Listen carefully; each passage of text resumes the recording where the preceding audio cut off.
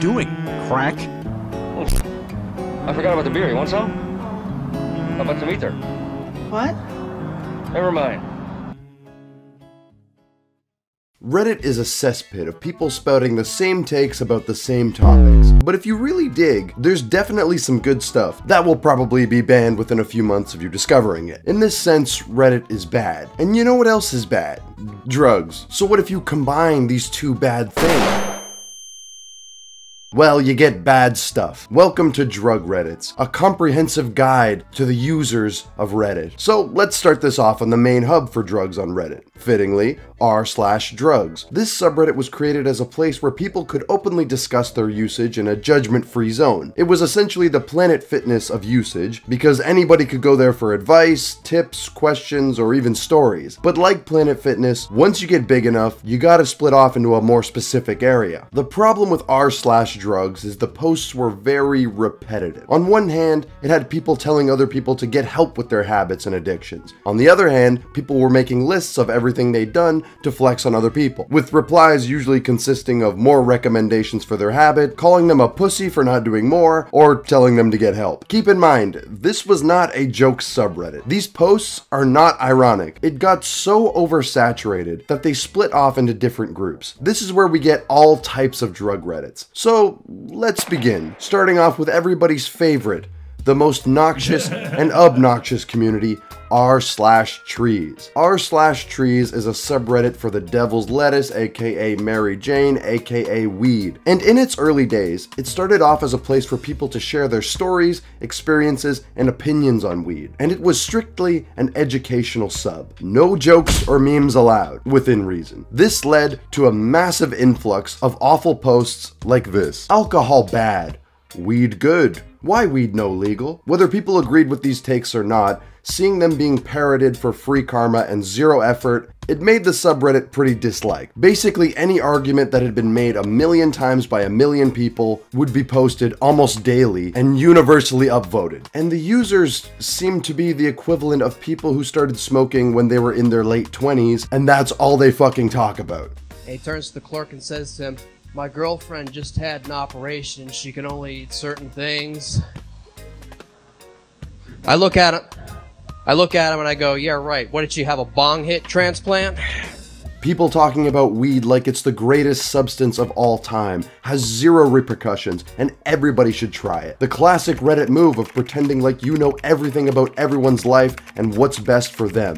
Especially when that fix is to do nothing but consume drugs. And if you point out that, hey, like anything, weed can be addictive. Now, at the end of the day, weed is pretty harmless. But as we start to go down the compendium, you'll see this attitude kind of remains the same for more harmful substances. Speaking of which,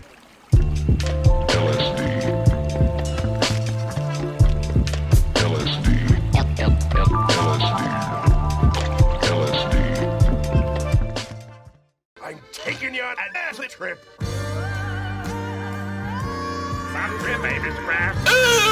r/LSD was basically the r/atheism of drug Reddit, somehow worse than r/trees. People talking about how much more enlightened they were than everybody else because they've dropped acid. Talking down on people who used any other substances as a slave to big pharma. This includes life-saving prescription medicines. It was a place for people to share their incredible deep thoughts like, guys, what if everybody did this?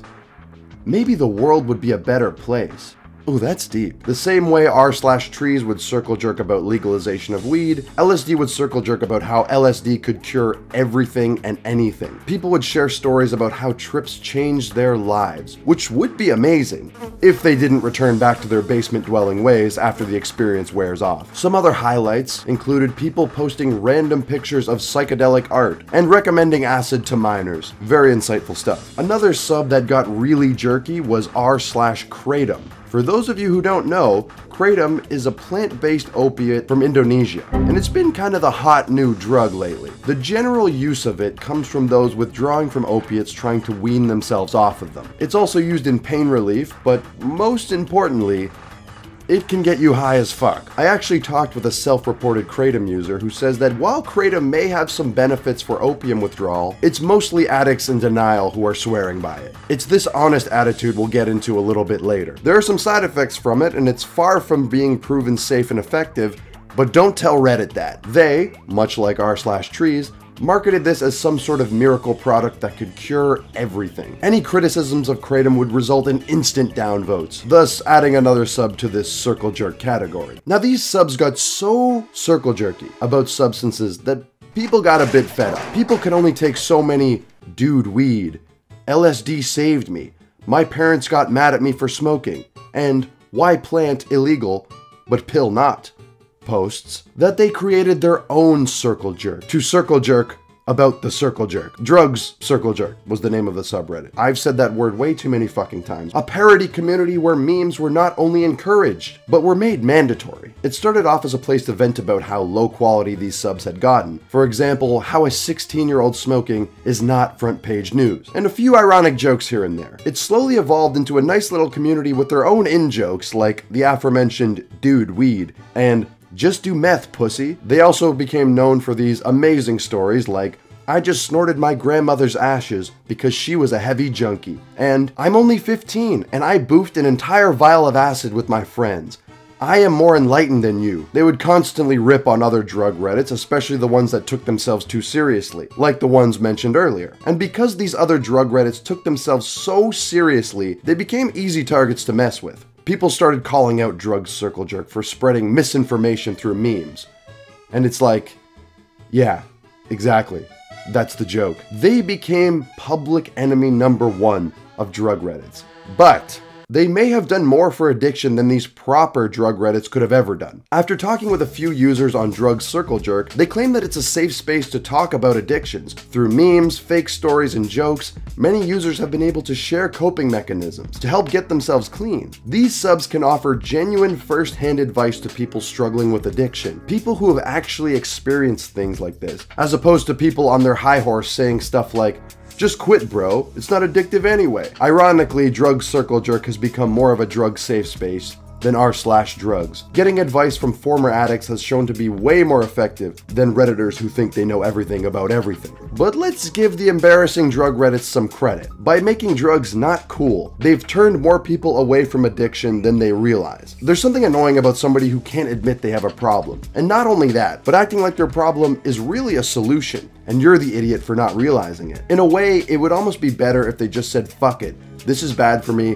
but I don't care. Or hell, even if they were able to just acknowledge the negative potential, but counter that with talking about the benefits of these drugs, I think they would have a better rep. So Drugs Circle Jerk is giving ironic advice like, I did meth and murdered a family of 5. Thanks, Reddit. I thought this would be a good place to end the video. But while researching this video, I came across some of the most degenerate communities on Reddit that may or may not put the previous ones to shame. These were originally going to be in that video, but I decided they deserved their own. Let's go to the deepest level of the drug Reddit iceberg. Unlike trees or LSD, these people aren't pretending it's good. In fact, they're well aware that it's fucking awful. They know it's going to ruin their life and they should get off it, but they can't. Remember all of those jokes Circle Jerk posts? Well, the people on these drug Reddits are doing them for real. These people can't be circle jerked because they out-jerk anyone who tries. r/meth, r/heroin, and many, many, many more. But at a certain point, it goes from laughing at these people to being a little bit concerned. On one hand, it's funny because these people are completely unapologetic with who they are. On the other hand, some of these stories are pretty tragic. However, one of the positive things about these hardcore drug Reddits is that they also seem to be there to help people deal with addiction. If you look at some of the top posts, a lot of them are about getting clean, and they're being celebrated for it. Whereas on r/trees or any of the other ones mentioned,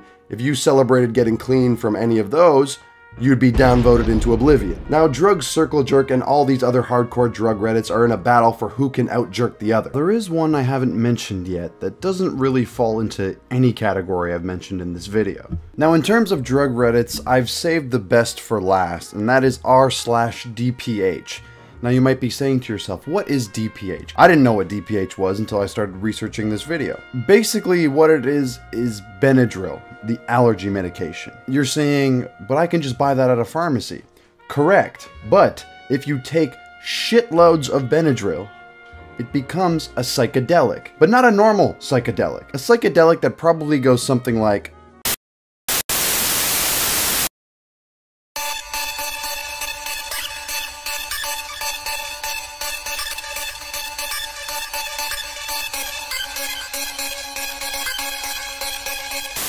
It's hard to tell if the memes that come out of DPH are ironic or not, but I think they kind of speak for themselves. In conclusion, I don't know if people should use drugs. I really think it's dependent on the person. Some people will say, no, I don't want to do anything. Some people will say, I want to try everything. And some people are in the middle. I know it's corny, but I think you got to do whatever you're comfortable with, and you got to be safe about it.